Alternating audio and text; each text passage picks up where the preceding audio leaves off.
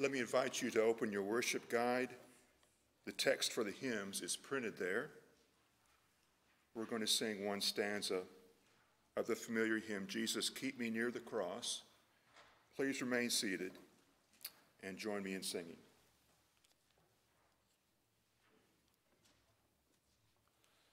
Jesus, keep me near the cross, there a precious fountain, free to all a healing stream, flows from Calvary's mountain.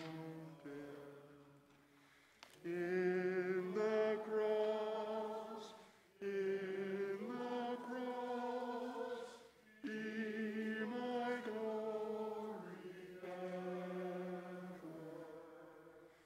till my ransom soul shall find rest beyond the river.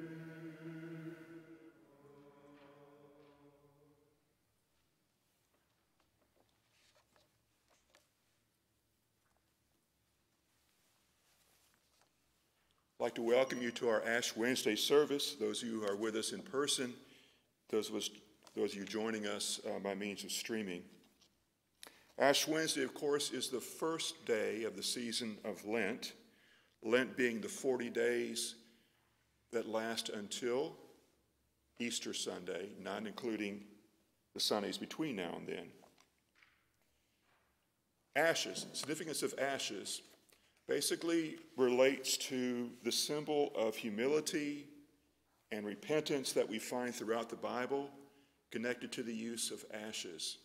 As we think about the season of Lent and Christ, the period of Christ's life and ministry in which we find ourselves, it's appropriate for us to examine ourselves, and certainly humility and repentance would be appropriate. Lent in particular, and the Christian year in general, help us to make sure we don't take our faith for granted. And Lent specifically reminds us of the cost of our salvation. During the season of Lent, some Christians find it helpful to simplify their diet, or perhaps to give up something else. It helps remind them of what Christ gave up for us, Christ's sacrifice.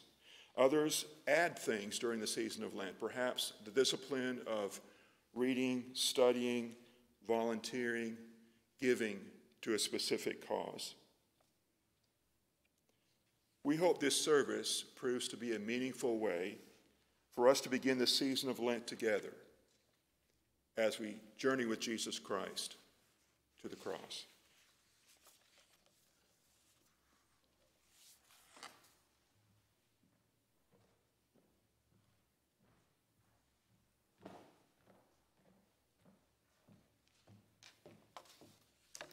A reading from Psalm 51. Have mercy on me, O God, according to your loving kindness. In your great compassion, blot out my offenses. Wash me through and through from my wickedness, and cleanse me from my sin. For I know my transgression, and my sin is ever before me. Against you only have I sinned, and done what is evil in your sight. Purge me from my sin, and I shall be pure. Wash me, and I shall be clean indeed. Create in me a clean heart, O God, and renew a right spirit within me. Open my lips, O Lord, and my mouth shall proclaim your praise.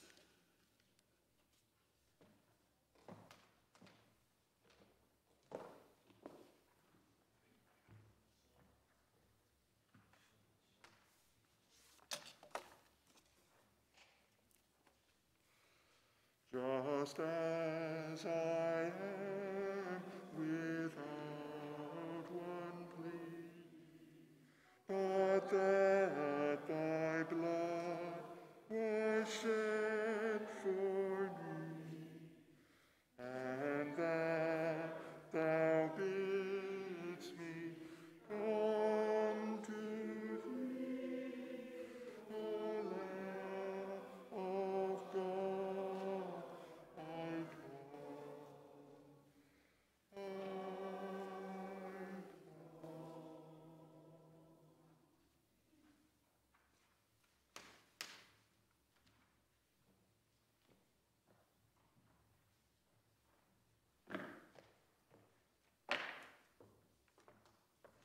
Our reading from Joel 2. Even now, says the Lord, return to me with all your heart, with fasting, with weeping, and with mourning. Rend your hearts and not your clothing. Return to the Lord, your God, for he is gracious and merciful, slow to anger and abounding in steadfast love, and relents from punishing.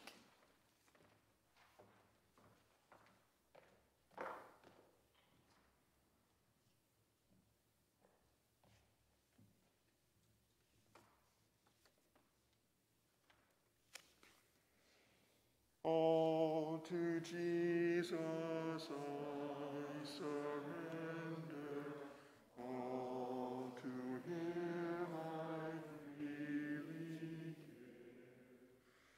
I will ever love and trust him, in his presence daily live.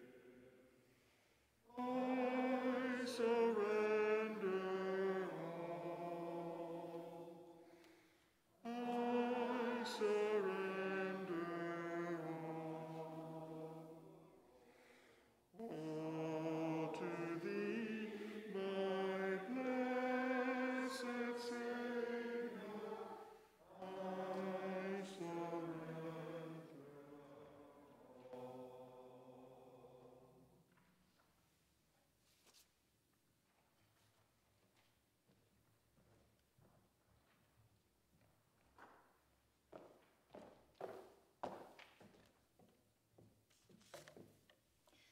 A reading from Psalm 103, verses 1 through 5. Bless the Lord, O my soul, and all that is within me. Bless his holy name. Bless the Lord, O my soul, and do not forget all his benefits, who forgives all your iniquity, who heals all your diseases, who redeems your life from the pit, who crowns you with steadfast love and mercy, who satisfies you with good as long as you live, so that your youth is renewed like the eagles.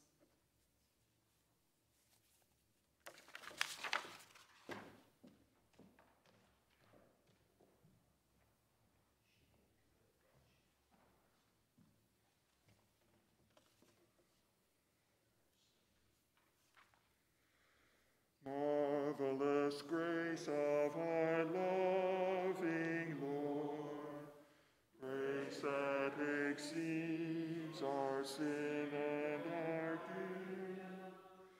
Yonder on Calvary's mount at forth, there where the blood of the Lamb was spilled.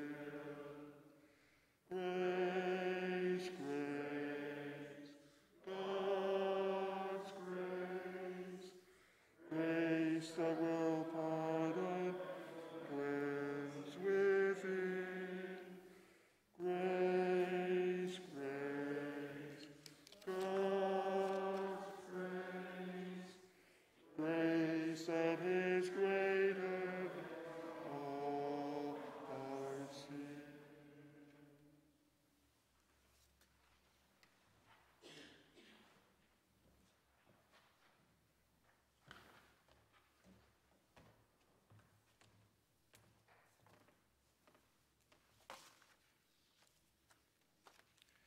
Let the same mind be in you that was in Christ Jesus, who, though he was in the form of God, did not regard equality with God as something to be exploited, but emptied himself, taking the form of a slave, being born in human likeness, and being found in human form, he humbled himself and became obedient to the point of death, even death on a cross.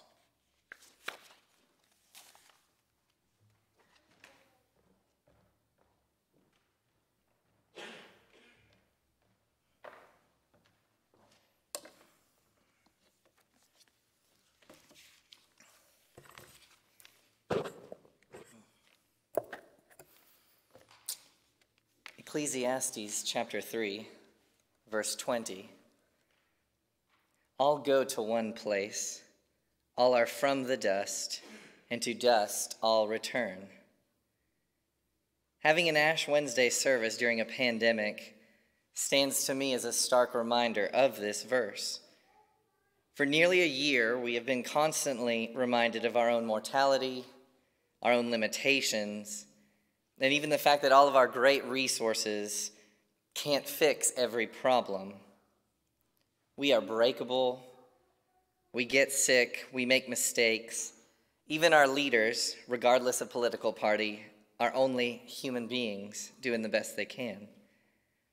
Despite our best efforts, we can be beaten by an enemy we cannot see or smell. We enjoy a Lent that we choose, whether that's giving up Coke or Instagram or chocolate cake for a set time. This is a controlled, personal sacrifice. I myself have viewed Lent in the past more as a personal challenge than as a time of prayer. Lent in some years has been a version of my New Year's resolution honed down to one thing I want to focus on. A New Year's resolution with longer days and a personal challenge to beat. If the past year has shown us anything, it is that suffering is not always chosen. Sacrifice of freedoms and the things we enjoy is not always voluntary and honestly not very welcome. We don't enjoy this involuntary suffering as much. The ground feels unsteady beneath our feet. As Christ followers, this should not be a source of discouragement or of despair or of depression, but a pointed directive away from ourselves and toward Jesus Christ. Galatians chapter 2, verse 20 says this about the Christian life. I have been crucified with Christ. It is no longer I who live, but Christ who lives in me. In the life that I now live in the flesh, I live by faith in the Son of God, who loved me and gave himself for me. The life we live as Christians, while similar in many ways to those around us, is crucially different in that we are in every area of our lives trying to be closer to Jesus. We are daily engaged in what is known as Paschal spirituality. If you haven't heard that term before, Paschal comes from the Hebrew word Pesach. I'll spell it for you after if you want. And it is a Hebrew word that our English doesn't translate directly, but it describes the concept of from death to life. So Paschal spirituality would be from death to life spirituality. In this idea, which hopefully is familiar to you, we die to our pride, to our sin, to our falsehood, and even to our false security so that we may live fully and completely in Jesus Christ. This Lenten time is the time in Jesus' story where he turns from all other possibilities and walks to Jerusalem and to his cross. He dies to any future as a husband, as a father, or even as a famous rabbi. He kills those paths, those opportunities, so that the path to the cross can live. He journeys for these 40 days that we begin our observance today to his death on the cross, with resurrection on the other side. The Pesach that all others point to, the ultimate death to life that we observe and we celebrate and we welcome on Easter Sunday. If the pandemic has shown us anything, it is that life, in its ups and especially in its downs, is a road best shared. Grief and mourning together need to happen. Jesus journeyed with his closest friends and disciples to the cross. The observance of Lent is the invitation of Jesus himself to walk with him. We take up our crosses, whether we have chosen them or not, and follow after him. We do this as a church together, whether we are in person or digital. We give or we take up something for this Lent time, but this giving or taking only serves to point us to the deeper truth that every day we die to our own selves and we follow Jesus. Every day we suffer with him that we might live with him. Every day we look at our present circumstances, whether good or bad, and we ask, how does this get me closer to the Lord who walks to my salvation and to his death? We stay with Jesus these 40 days to remember, to believe, and to love. As we enter into this time of silence, consider these things as you take your ashes. What does walking with Jesus mean for you personally in these 40 days? What must be changed, or to use a church word, repented of in your life? What does your cross look like right now? Meditate on any of the verses provided in your worship guide and listen if God is speaking to you a particular word or phrase that stands out. The ashes symbolize death and repentance. Hold on to them and use them as a reminder to point you to our Savior. Amen. We will now enter into a time of silence. If you would like to come and get ashes, please feel free to do so. I will pray, and then we can depart in silence as you wish. Father, thank you for this time. Thank you that even though it is a somber, quiet time, that it is a good time. It is a time with you. And that as you begin this 40-day journey, we as a church and as a body of believers can enter into that time with you. Please speak to us and be close to us as we seek your face. Give us ears to hear and eyes to see all that you have prepared for us on this road. Thank you that you chose this road and that your Son chose to walk this road all those years ago, and that even though it leads to a cross, there is hope in that cross and in that journey. Thank you for the life of your Son. In your holy name I pray. Amen.